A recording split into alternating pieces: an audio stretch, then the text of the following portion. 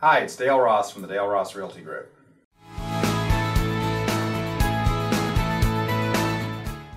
Hi, Dale Ross from the Dale Ross Realty Group. I had a customer ask me the other day, what is the average number of days on market for homes right now?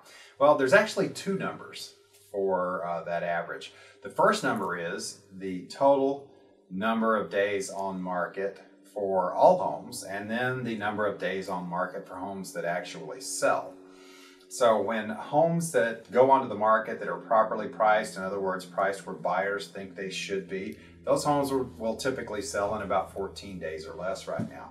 However, the overall average is about 48 days. The reason for that overall average is many sellers are unrealistic about pricing at first. In other words, they price their home up here when the value is actually really here. So what they end up doing for those sellers that have to sell is they will reduce the prices down to the price point that buyers think they're worth. Whenever they get into the price point that buyers think they're worth, then typically it's about a 14-day sale from that time frame. So whether you come onto the market in the price point where buyers think the home is worth, or you reduce your price down to the price point that buyers think your home is worth, it's about a 14-day sale from the time you get it to that price point that buyers think it should be worth.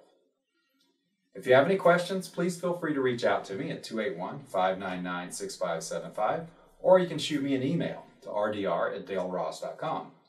Also, if you're curious about the value of your home, please click on the link for a free home evaluation. I'm happy to do that for you as well. Until next time, have a great day.